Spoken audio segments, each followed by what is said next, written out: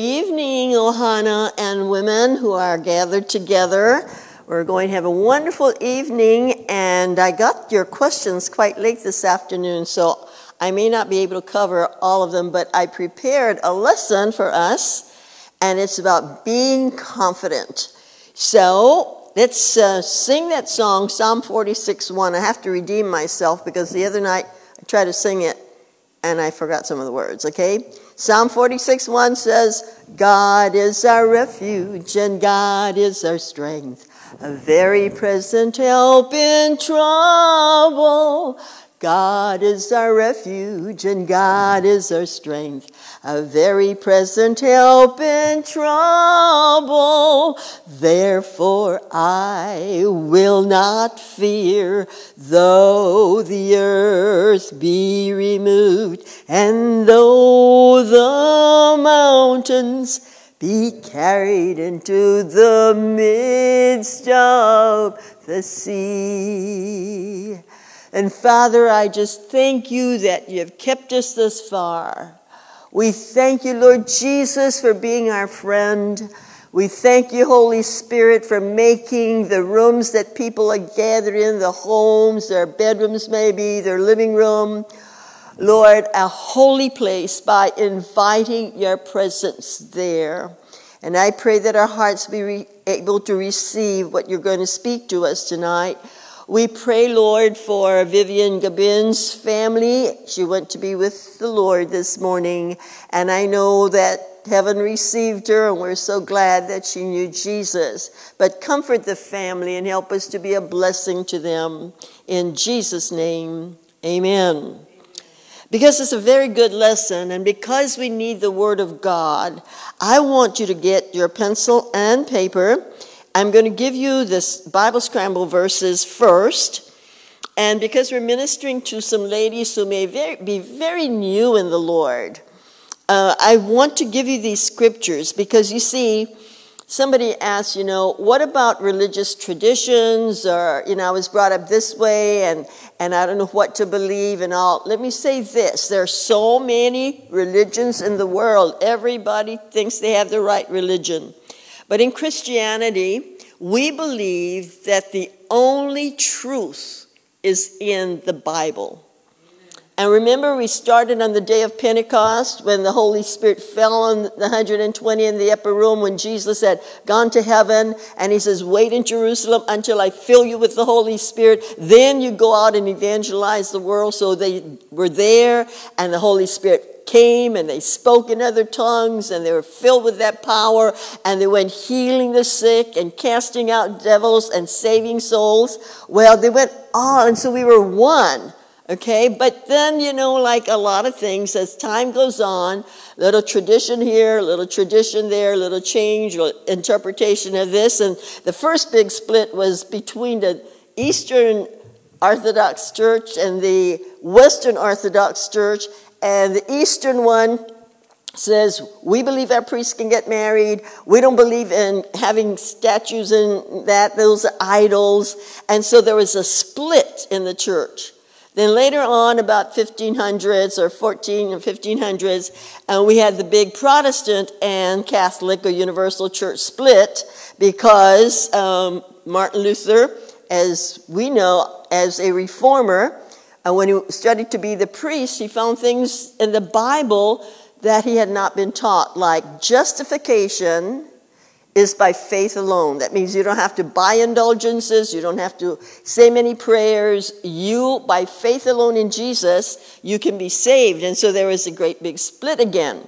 And then, of course, later on, it got, different splits within each of the denominations. And you go all over the world. I've been to Brazil, and the Catholic Church in Brazil is different from the Catholic Church in the Philippines and in the United States. And then in the Protestants, of course, we get the Baptists and we get the Pentecostals like us and also. Anyway, there's a lot of interpretations, but the only truth, remember, is God's Word. Because in John chapter 1, verse 1, it says, in the beginning was the Word, and the Word was with God, and the Word was God. And we all Christians believe it was Jesus. And then Jesus says in John 14:6, he says, I am the way, the truth, and the life. So the word is the truth. It's not anybody's interpretation. So even if I say something that you disagree with, go into the word. This is why we need to be filled with the Holy Spirit ourselves, because he will tell you what the truth is. He wants to guide you into all truth. And then, of course, we need to remember that don't put your confidence in man, Sometimes they're very charismatic and they can convince you of this and that. Don't be fooled by that, because only the truth will take us to heaven. And all of us have come out from religious backgrounds, cultural religion that taught us this or that. But I'm telling you, Saturday night, I don't know if all of you want to tune in, but my church people, I want you to tune in, because I am learning something.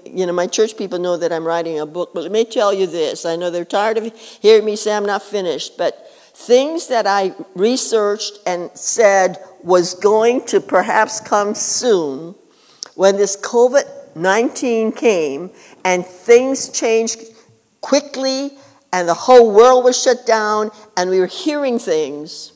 I tell you what, when I study now, I just want to cry. I've been trying to revise my material to make it understandable, because some of the things that I said will be happening, perhaps I can see it lining up for this to happen, is happening right now. If you watch the news, let me, before I give you the scripture, talk to my people, because I want everybody to watch on Saturday night. I'm going to answer some questions, but I got some of this information from Channel 29, Kalu channel. It's a Calvary Chapel channel, and I was listening to the Calvary Chapel Kaneohe pastor, who was brought up in the Middle East, had been on drugs, came and got radically transformed and born again, and he's been into prophecy, and he said something that really made my hair stand up.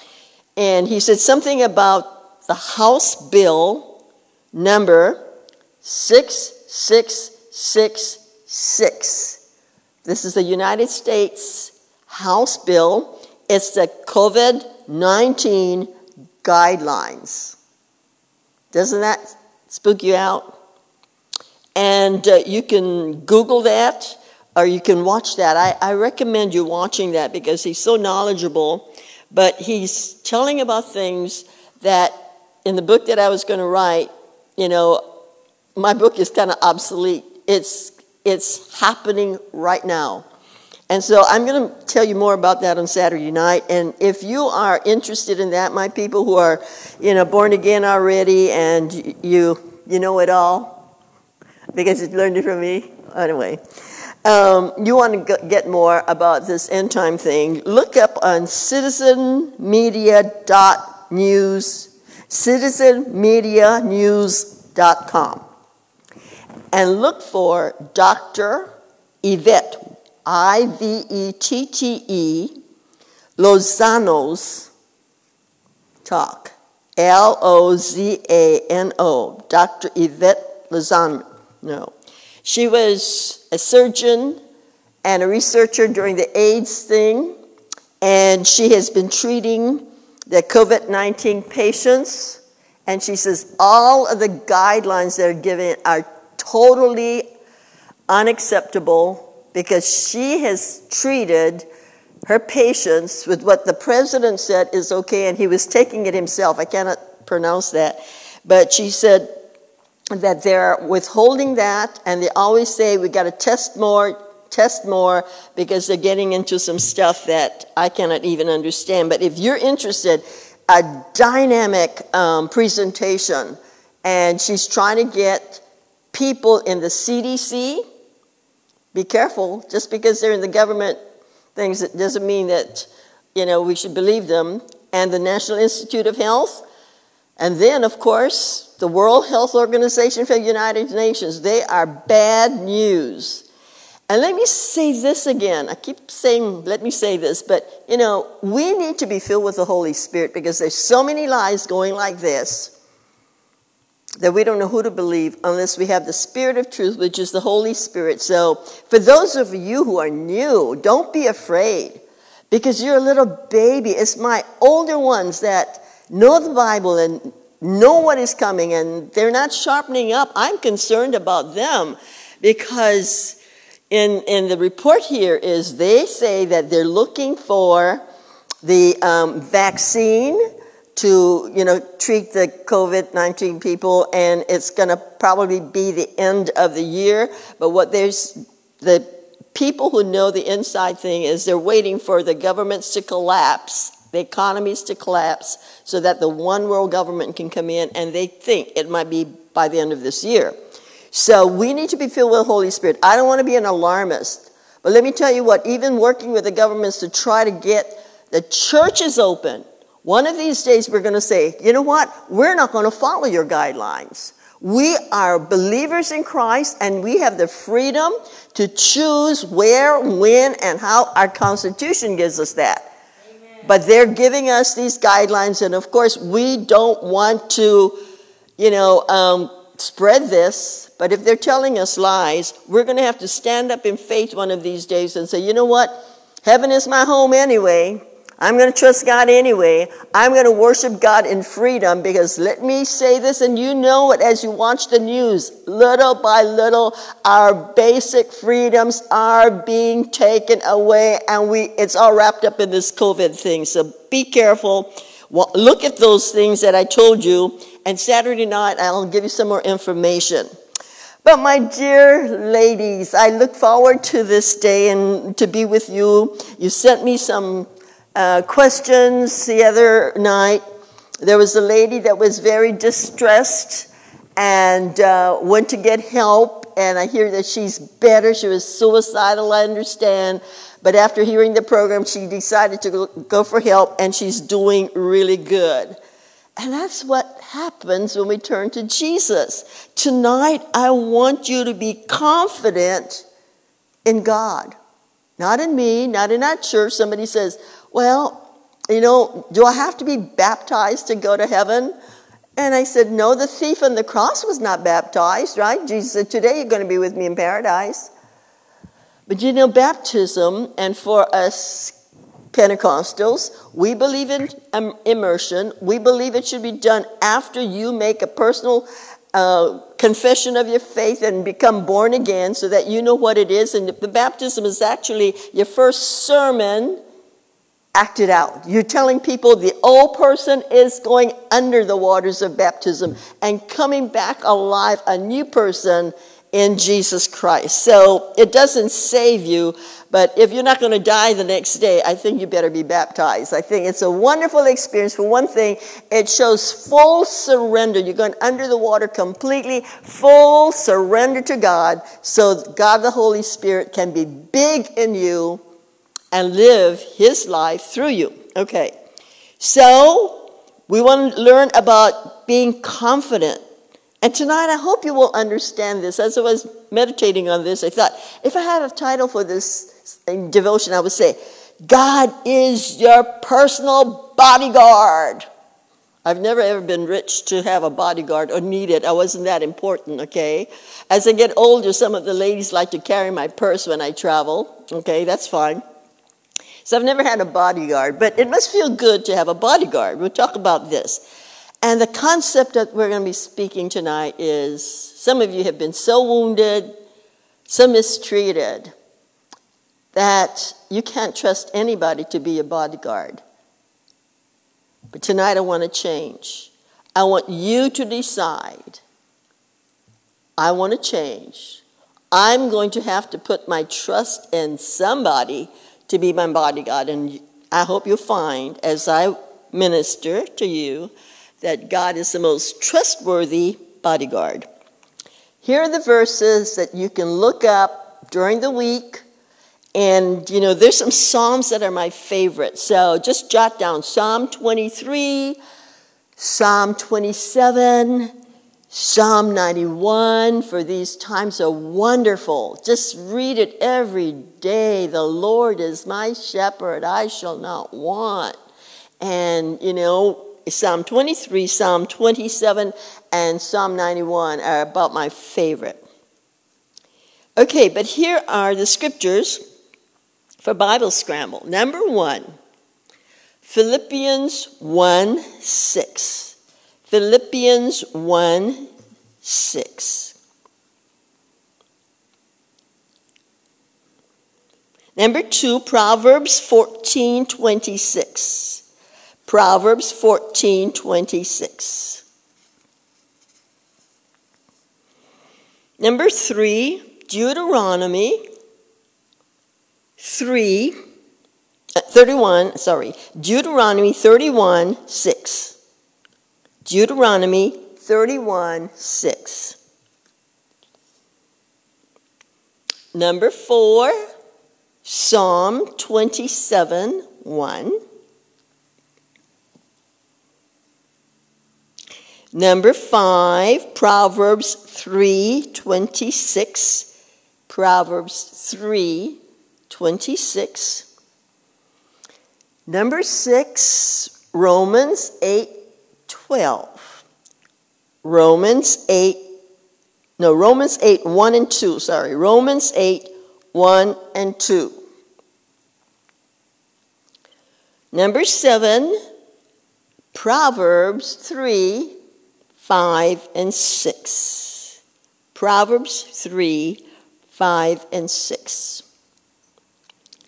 Number 8, Psalm 37:7.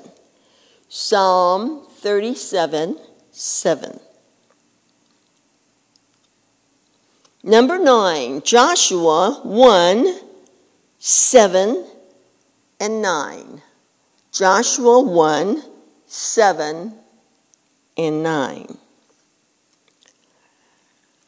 Number 10, 1 Corinthians 15:58. 1 Corinthians 15:58. And you know, when I said that the Bible is our only source, you can read commentaries on certain scriptures, but if you're going to believe something, it has to be in the Word of God. And so if you don't have a Bible, call us and we'll get one to you.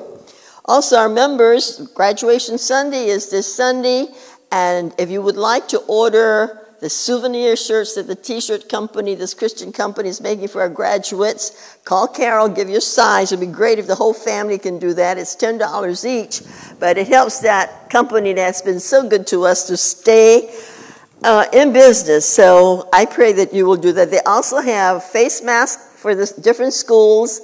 They have mugs for the different schools. So, you know, if you got some extra money, help them out. Maybe you don't need it, but you can buy it as a gift for somebody else. And the mugs are about $8 each, and the face masks that are reusable are $10 each, and they're really cute. So I hope you call in for your orders. Okay, now we're going to be talking about God, our very present bodyguard, and talking about being confident. Let me ask you, because so many of you have been so hurt, so disappointed, even from a child. It so hurts me when I hear that, you know, some of you say that from the time you were little, you were told you were unwanted, you know, and you were treated like you were unwanted. But God says, no, you're very special. I had a plan for you. And so maybe it's late in life that you're finding out a plan. But I said, you don't have to worry about these end time things coming. Because you're a little baby in Christ, you know how we take care of the babies? You don't have to know a lot. You just trust God and you're going to heaven whenever Jesus comes. You will. Because all we have to do is put our trust in the Lord and say, God, I want to forsake my sins. I know Jesus died on the cross for my sins. Please forgive me. I made a mess of my life. I really am sick and tired of the kind of life I've lived. And so please forgive me and invite him to come in. Your name is written in that Lamb's Book of Life. And when the trumpet of the Lord sounds, you're going to be going up with all the rest of us. Those are older Christians now. They've got a lot of problems because they've not maybe been obedient to the Lord. But because you're a baby, God sees you and treats you very gently like we do a little baby. So don't get so worried about the end times. What your biggest concern should be, and everybody's biggest concern, is, am I ready? There's going to be, the Bible says Satan is going to be the deceiver. So we see this. Older Christians can see the deception now in the news and everything, and we don't know who to believe. In the end times, it says he's going to be the great deceiver. So we know we're living in those times, but we have the truth, the Bible, and we need to live according to it. So I pray that you will really pay attention tonight. First of all, those of you who have received the Lord, for those of you who have not yet made up your mind, don't put it off till tomorrow. You'll find the joy and the peace the moment you put your trust in him. He will be your companion. He'll be your friend. And he'll teach you. You're not going to know everything about the Bible. And the reason why we put our trust in the Bible, we said it was written over a period of 1,500 years by 40 men inspired by the Holy Spirit over 3 continents. It has tested the time. It tells from the beginning about how the world was created. It tells about the history of the world. It tells about the Messiah coming. And it tells about Jesus the Messiah did come as was prophesied. And that he is coming back again. And that's what we're looking for him to come back again. So he's got the roadmap, and it has never failed. It has passed the test of time, so we can put our faith in the Bible and the Bible alone. Now, if you put your trust in the Lord, and I trust that you have, many of you have, I want you to remember Philippians 1:6, because it tells us, and St. Paul is saying, I am confident that he who has begun a good work in you will complete it until the day of Jesus Christ, until the day that Jesus comes. So the burden of you trying to make it to heaven is a worry that you don't have to have. Your concern and your decisions need to be about you putting your trust in him, who will then complete the work that he starts in you. You don't have to fix yourself. You need to choose to let Jesus fix you, because he went to the cross. He is the truth. He knows how to fix you. So once you receive Christ, just ask him every day, lead and guide me. I want to serve you. And you're going to start out a little baby. You're not going to be perfect. You're going to stumble and fall, but pick yourself up, because he who had begun a good work in you will complete it until the day of Jesus Christ. It's his responsibility, as long as you keep trusting him. Okay. Then in Romans 8:31, I love this verse, because it tells us that if God be for us, who can be against us? Who's against you? Is it a person that's against you right now that you're having a problem with? Or is it a circumstance? Maybe you lost your job and you're discouraged and you're in despair. If God be for you, nobody can be against you. No situation can be against you. He owns everything. He's God Almighty. He made the sun, moon, and stars. He made all the trees, all the animals, and then he made you. And he's got a plan for you. If God be for us, let me ask you this question, however. Are you for God? That makes the difference in a person's life. If you're for God, nobody can be against you. But the question is, are you for God? Because he is for you. My father used to be when he was a young man, before he met my mom said she wouldn't have married him if she had seen him in his sumo outfit. He was a young man. He was captain of the Maui High football team. And then they saw that, the school and some other people saw that he had some very good skills as an athlete. So they recruited him as a sumo wrestler because he was big and fat. And he was very skillful, too, I don't know why none of us inherited that. But, I felt very confident because I had a very strong dad. He was not mean. He didn't have a mean bone. But, God is wanting to protect us, and he is our Heavenly Father. He's strong. And I'm going to tell you some of the scriptures that will help you to learn this. And he says that we are more than conquerors. More than a conqueror. Not just a conqueror. You're not just a winner in life or in your circumstances. You're more than a conqueror if you are in Jesus.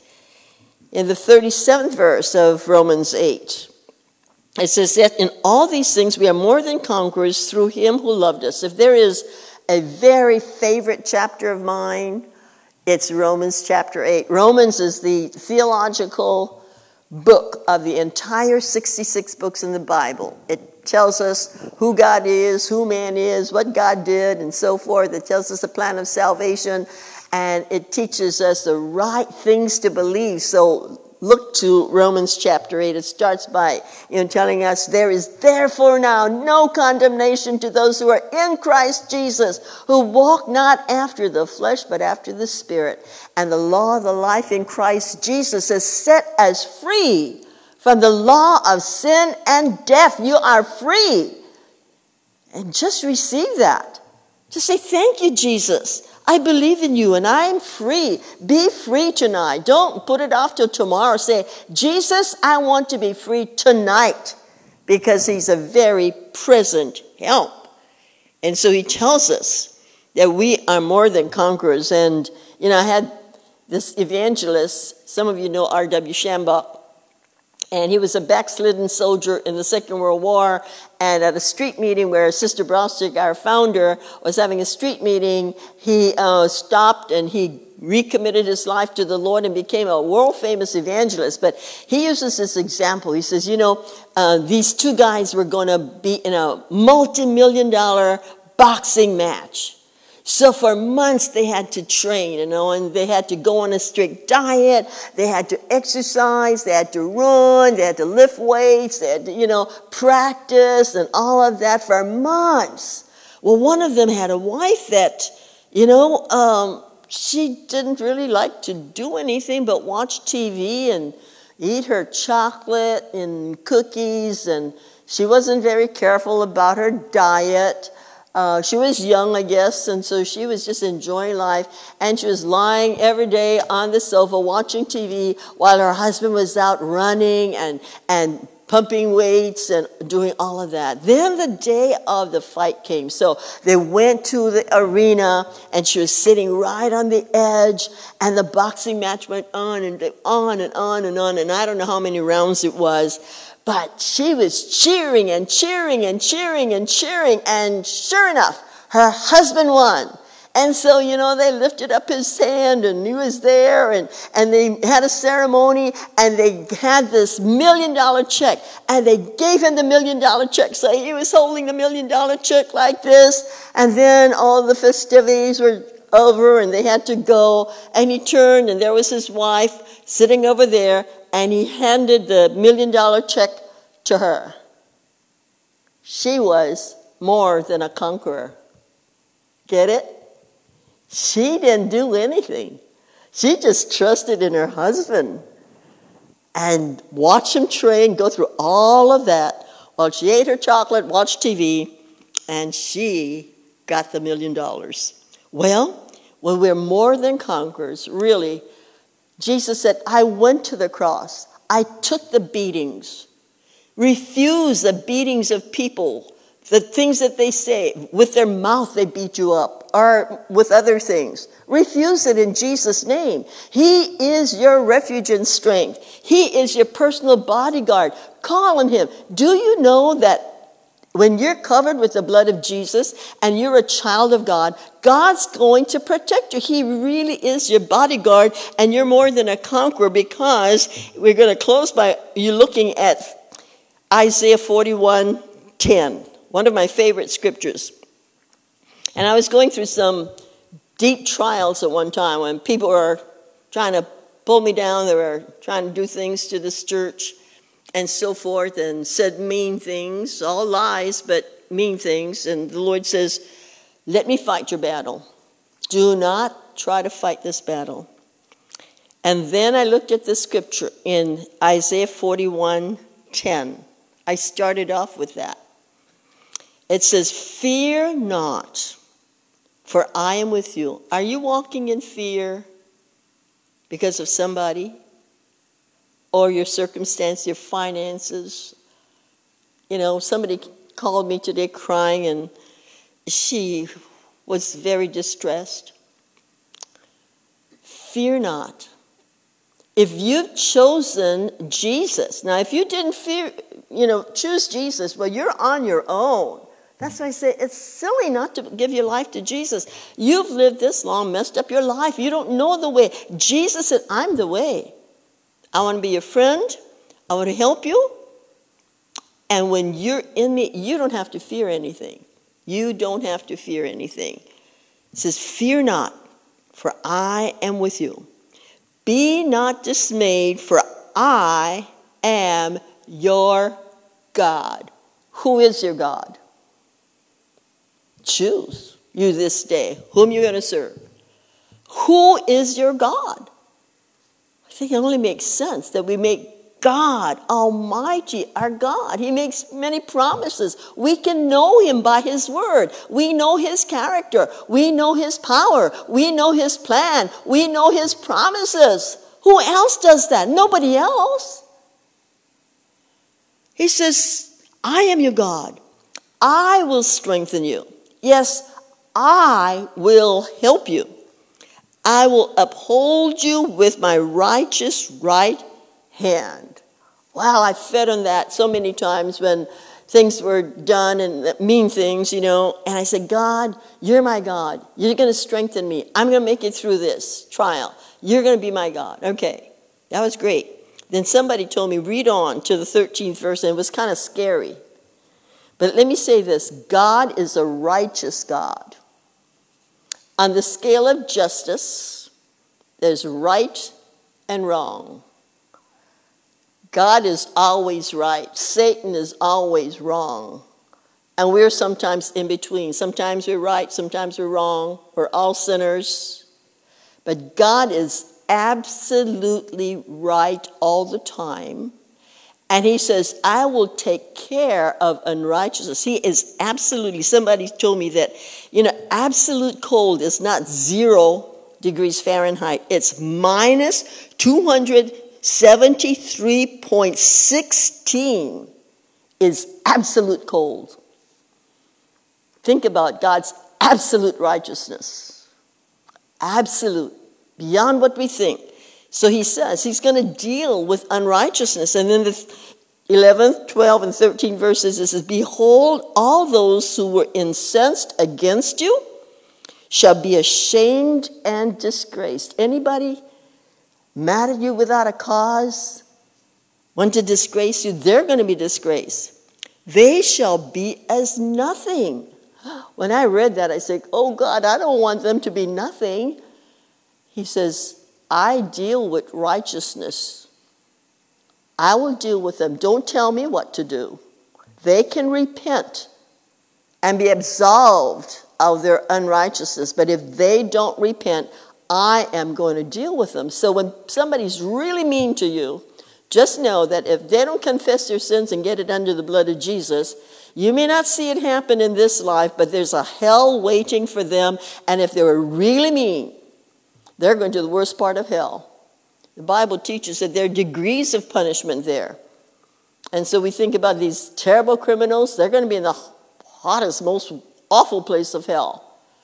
But being in hell really means being separated from love, being separated from God. And so we better be on his side. They shall be as nothing because God is righteous. And those who strive with you will perish. You shall seek them and not find them. Those who contended with you, those who war against you, shall be as nothing. I know you're not that mean that you would like your enemies, no matter how bad they are, to be nothing. But let me say this, God is a righteous God, more righteous than you are. So let him handle it. Let the fear of God come on unrighteous people who do evil, because they're going to have to face a God who is just, and he will take care of justice. It says, as a non-existent thing they're going to be. For I, the Lord your God, will hold your right hand, saying to you, I will help you. Do you need help tonight? Just close your eyes. I want you to see Jesus reaching out his hand. And if you're brave enough, if you're alone, maybe you can be brave. If you're in a room full of people, you may not want to do this, but reach out and grab his hand. He will carry you through. Father, they're lonely people who are struggling. They're fearful, but you said, I want to be their God. So I pray they will open their hearts and their lives to you, Lord. In Jesus' name, do a creative work, Lord, as they say, yes, Jesus, I'm tired of my life. I'm tired of being afraid. I'm tired of being sick. I'm tired of being scared. Please accept me into your family. Be my father. Be my bodyguard. Be my friend. If the Holy Spirit is speaking to you, I sense that people are feeling that love from God. Don't be so proud as to turn away from him. Your pride has hurt you enough. Humble yourself and say, Jesus, here I am. Please help me. Please be my friend. I will put my confidence in you because you've never disappointed anybody. Come in, Lord Jesus. Come in, Lord Jesus. Come in, Lord Jesus. Cleanse me from my sins. I invite you into my heart. Write my name in your book, that if you should come tonight or next month or whenever, I will be ready. In Jesus' name, amen. And I pray the peace of God right now, wherever you are, let the peace of God that passes all understanding fill you. Say, Lord, give me your peace. Give me your peace. Give me your peace. Amen. Amen. And for those of you who are in groups and will have a discussion, I thought a good discussion question could be, do you remember somebody who trusted you and you let them down? You made promises. It could be your children, could be your husband, could be your best friend. Well, discuss about that and see if you've resolved that. And if they're not around, ask Jesus to forgive you for not being trustworthy. You will be once Jesus lives in you. Have a good evening. God bless you. Tomorrow night is youth night, so we'll see you tomorrow night. And just remember, God loves you just the way you are. And I love you too. Blessings. Bye.